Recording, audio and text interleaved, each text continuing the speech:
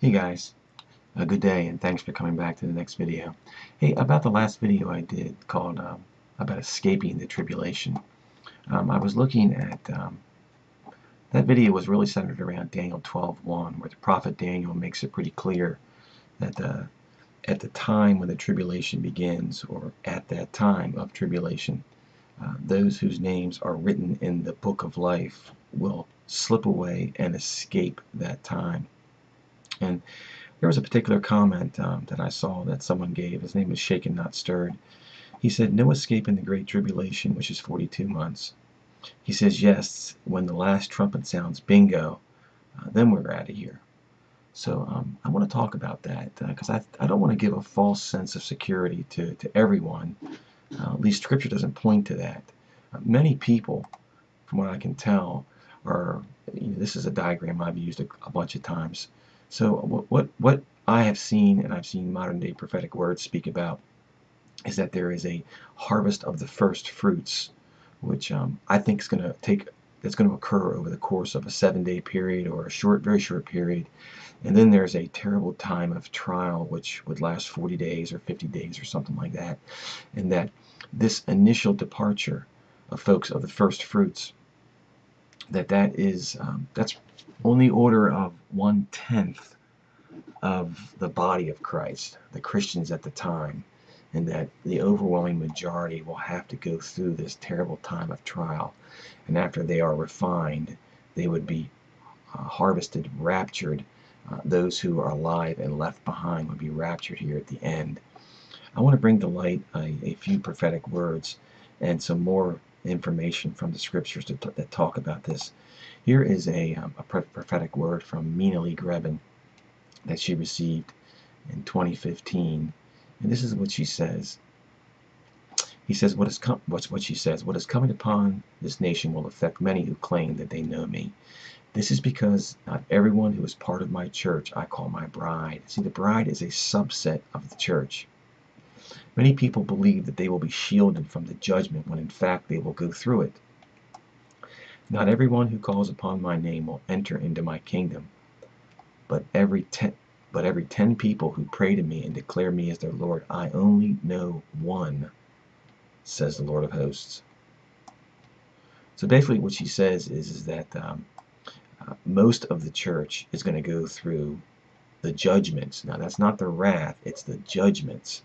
And I can show you here why those judgments are going to occur.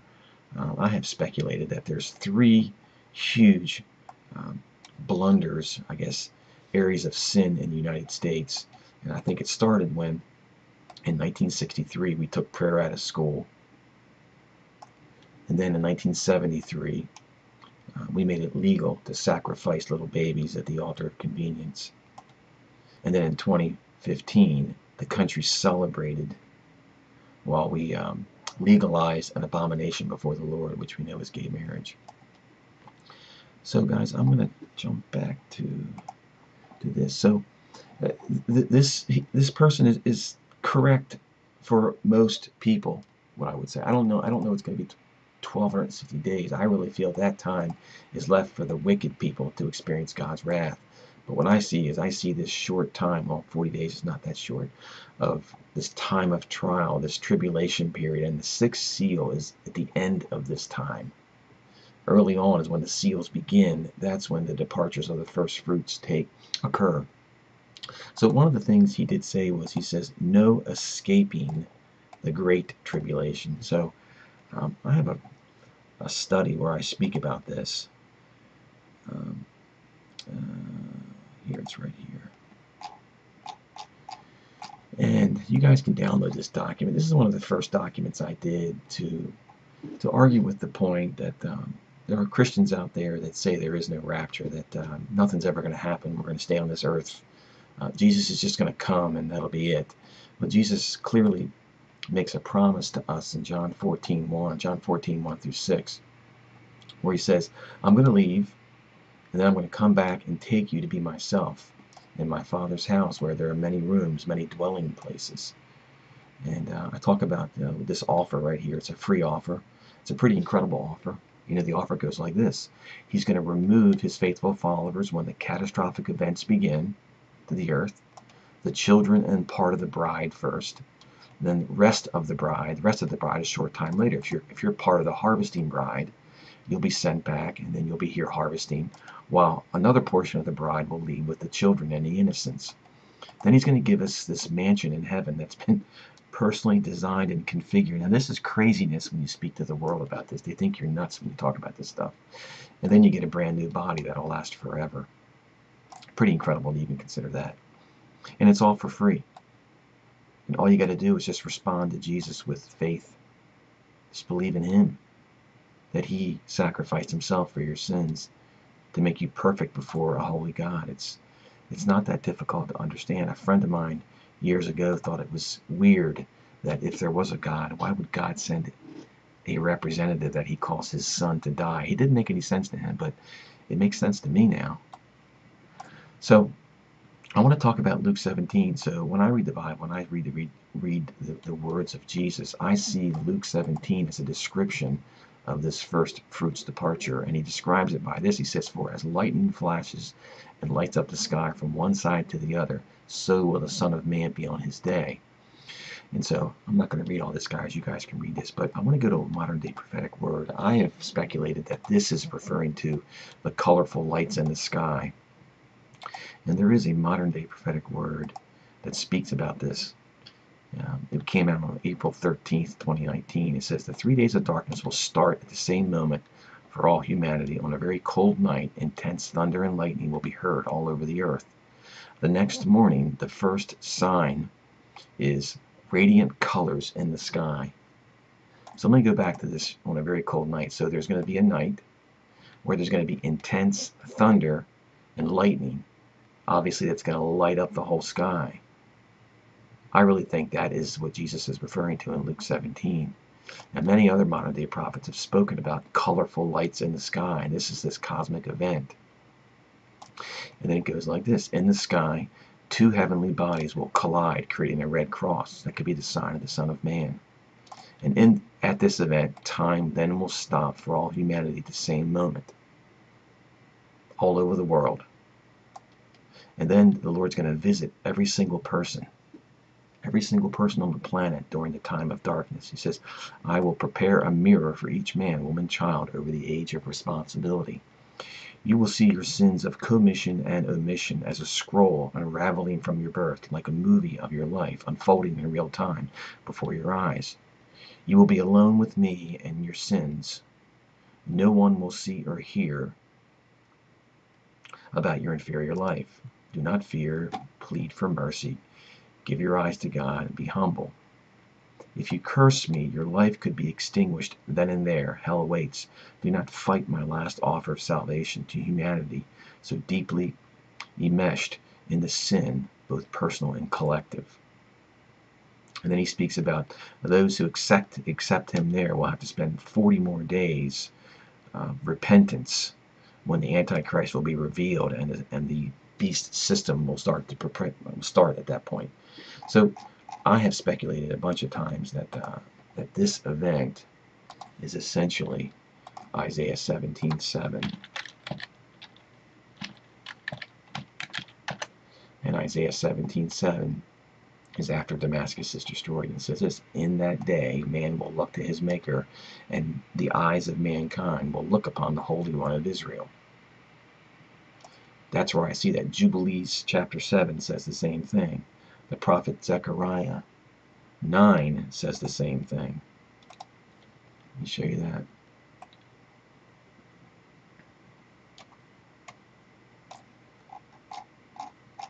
It's right here, guys. Yeah. This is right when Damascus is destroyed. It says, "The burden of the word of the Lord is against Hadrach, with Damascus as the resting place. For the eyes of men, especially all the tribes of Israel," this is not just the Jews, it's all the Christians and the Jews, are towards the Lord. Same thing in Isaiah here. "In that day, man will look to his maker, and his eyes will be on the Lord." This is that event that's being spoken of right there. Okay, so what I wanted to speak about as I continue on is this idea that this guy here says that Shaken Nasser says there is no escape. So in this study I have here, I have a section, you guys, you can download this study here, guys. I have a section that speaks about escaping. Because I've been told this before. I've heard people say, you know, why do Christians think they're going to escape? Well, it's the faithful Christians who are going to escape, not the lukewarm and not the unbelievers. So I'm not going to read all these verses, but you can see in Luke 21, Jesus makes this plea with us to pray, to be accounted worthy, to escape all these things. All these things in Luke 21 are the tribulation that begins. And then Daniel 12:1 says, and at that time of trouble, those who are written in the book of life will escape. And Jeremiah 31 makes the same references. For there will be a day when the watchman will call on the hill country of Ephraim, arise, let us go up to Zion. So where are we escaping to? It's to Zion. All these verses speak about Zion. Jeremiah 50, when Babylon is destroyed, a voice, a shout. They flee and they escape from the land of Babylon to declare in the heavenly Mount Zion. Joel 2:32, same thing. For in Mount Zion and in Jerusalem there will be those who escape. But in Mount Obadiah, but in Mount Zion there will be those who escape. Zechariah 2, up, escape to Zion. Okay? You know, and when you read up here in Luke 21, it says, those who have prayed and were accounted worthy to escape all these things, and they stood before the Son of Man. Where do we see people standing before the Son of Man? Well, right in Revelation 7, after the sixth seal, there was a great multitude, no one could number, from every nation, from all the tribes, standing before the throne. It would be the Son of Man, the Lamb on the throne. And then you have Revelation 14:1, you got the 144,000 who stood on Mount Zion with the Lamb, who stood with the Lamb. So when I hear Christians, these mocking, scoffing, rapture-type Christians, say that, you know, where do you get off saying you're going to escape? I'm like, well, just read the Word of God, and you can see. You can see where, and you can see when. Daniel 12:1 says it's going to occur at that time of tribulation, when the tribulation begins, which I think are the seals. So, but only a small group, the bride, 1/10, is going to escape. Now we see this same reference in Luke 17. I'll go back again. So Luke 17 is where I think we see the colorful lights in the sky that Jesus is giving this reference to. You know, for as the lightning flashes and lights up the sky from one side to another, that's the colorful lights. Then later, I tell you, in that night one will be taken and one will be left. But look at what's before, just before these verses. It's the story in the Bible about the 10 lepers come to Jesus, and they stood at a distance, and they cried out to be healed, right? And they were healed. But how many lepers came back and thanked God? Only one of the 10 came back. Then one of them, when he saw that he was healed, turned back, praising God with a loud voice. This is a picture, this is an archetype of the bride, the 1 in 10. And this 1 in 10 fell to his face at Jesus' feet, giving him thanks. And it says, now he was a Samaritan. He was a foreigner. Okay. Then Jesus answered, we're not all 10 cleansed. Where are the other 9? Was no one found to return and give praise to God except this foreigner? That's a picture of the Jews not leaving the Jewish believers who do not have faith in Yeshua and Jesus.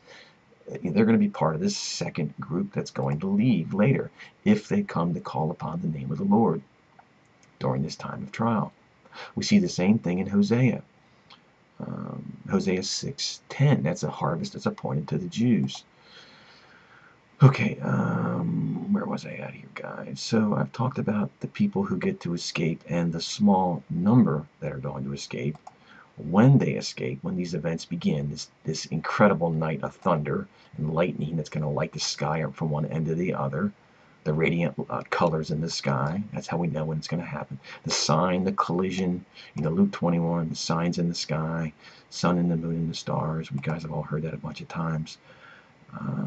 Zechariah, let me just jump back to Zechariah again. Zechariah tells us, let me show you how the first fruits leave early. So quickly, let me go back to Zechariah here in the beginning. I'm going to show you. This is a study document I did. It's got everything in Zechariah. Now look, This is proof about the Old Testament prophecy. So here are 6 verses in all of Zechariah where Jesus himself in the New Testament, it is said that, quote, Jesus fulfilled these events in Zechariah. Now, Zechariah has 14 chapters. Okay, 20 verses in each chapter. Let's pretend. 280 verses.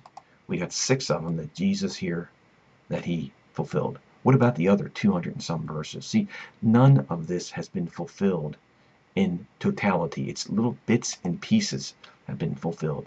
But the pastors, the prognosticators, the theologians, they just consider all of it fulfilled when none of it has been fulfilled.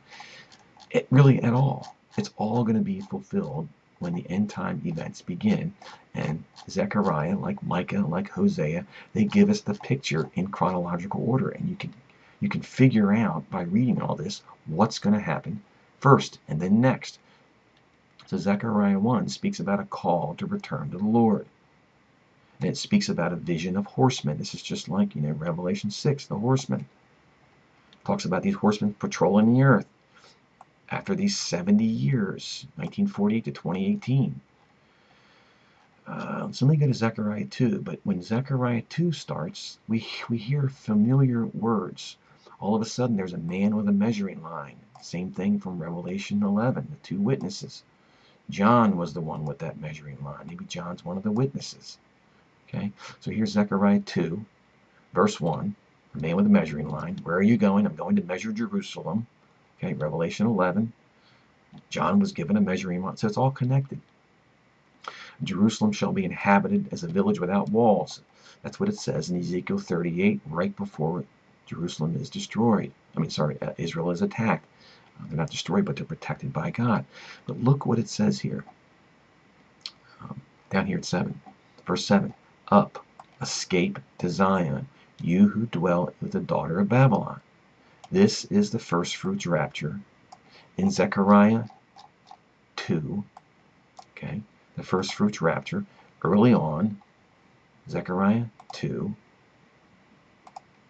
Okay, and then it goes through a chronology of what's going to happen to this first fruits group. They're taken. Here I got other. Verse 7, up escape. I got the Jeremiah verses. I got the Joel, the Obadiahs, the Lukes, all talking about escape. It's all talking about the same thing. It talks about how the Lord's going to shake his hand over them. Same thing in Isaiah 49. I will lift up my hand to the nations. Then the little ones are taken. Isaiah 49. Then they're singing and rejoicing like it talks about with the 144,000. Jeremiah 31, they're going to sing aloud at the height of Mount Zion. Same thing, Zechariah 2:10, sing and rejoice. So Zechariah 2:10, right? Same thing as Jeremiah 31:12. This is the first fruits reunion at the height of Mount Zion in heaven. Then there's a silence, before all flesh. Revelation 8, silence in heaven. He's aroused himself. This is Zechariah. He's going to leave his holy dwelling. Same thing it says in Joel 2. Let the bridegroom leave his room. Then you get into chapter 3, and you see Joshua, who represents the high priest. Okay, he's representing the bride, and Joshua's going to be judged quickly right there, and there's Satan right there to accuse him. This is a picture of what's going on to the bride of Christ at the initial, quote, judgment seat, the mercy seat of the Lord, Jesus' mercy seat. And then all of a sudden Joshua gets new garments. The bride's going to get new garments, a new body. There's a vision of a golden lampstand. This is the order of how it's all going down. These lampstands are talked about in Revelation. And then it talks about a flying scroll and all this other stuff. A vision of more chariots. And then we get all the way down. See, now these events are in heaven. Zechariah 8 is a picture of this after this reunion's occurred. It's a picture of the heavenly Mount Zion. Hosea 5 speaks about the same thing. So Zechariah 8, okay, the coming peace and prosperity in Zion. What they don't realize, it's the heavenly Mount Zion. It hasn't come to the earth yet. And the Lord says here, he says, I have returned to Zion to dwell in the midst of Jerusalem. That's the new city, Jerusalem, a faithful city, a mountain of the holy mountain. This is the new. Hosea 5 speaks about the same thing. After he steals away the little ones in Hosea 5, He returns to his place. So when you read Zechariah 8, and you see verse 3, I have returned to my place in Zion. It's the same thing it says in Hosea 5:15. I will return to my place until they acknowledge the first fruits group has been taken, until the next left behind church that needs to be refined, until they acknowledge their guilt and seek my face. And in their distress, they will earnestly seek me. In their distress, they will earnestly, this is the time of distress, earnestly seek the Lord. And then the folks that call on his name will be taken. See, there's much more depth to these scriptures than just saying there is no rapture and there's no escape, when obviously there is. Guys, I know I'm moving fast, but if I move slow, I think people get bored. Okay, Hebrews 12 tells us about this.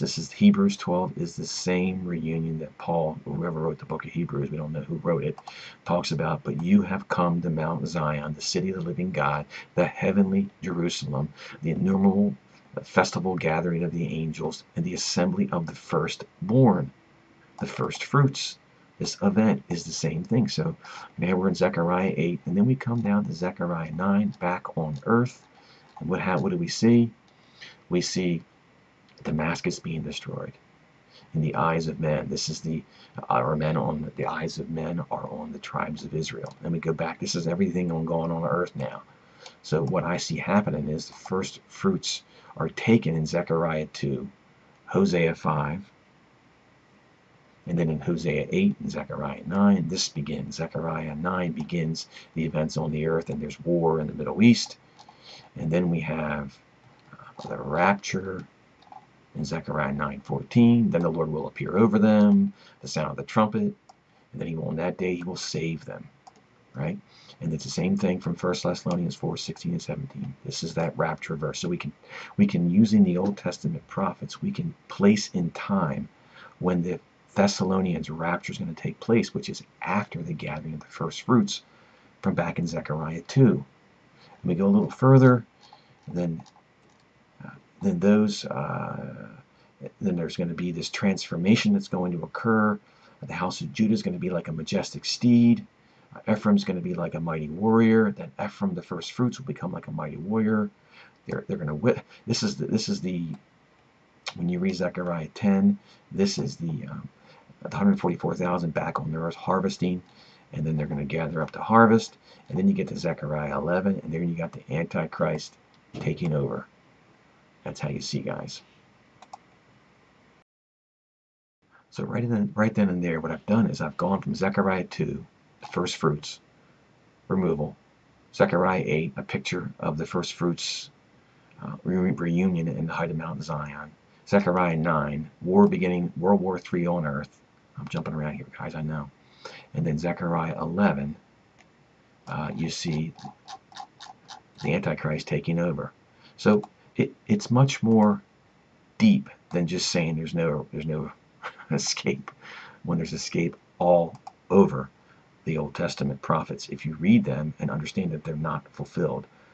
So let me just look here, grain of sand. So guys, I want to make a reference. I just got I've talked about this group before.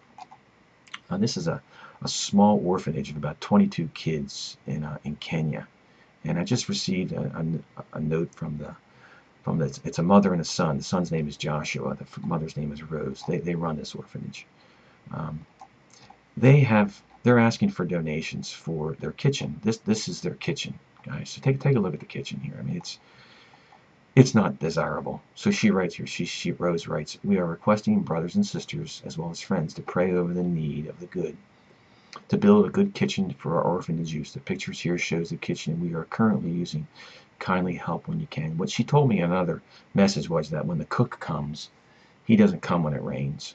So when it rains, the kids don't eat. And so I want to talk about religion. I talked about this before. This idea of man's religion is really a detriment to our Christian faith. But the brother of Jesus speaks about, he says there's only one religion that's pure. The religion that is pure and undefiled before God the Father is this, to visit orphans and widows in their affliction and to keep oneself unstained from the world. So there are a few ways to donate to these guys. You can send a MoneyGram. You can go to this link.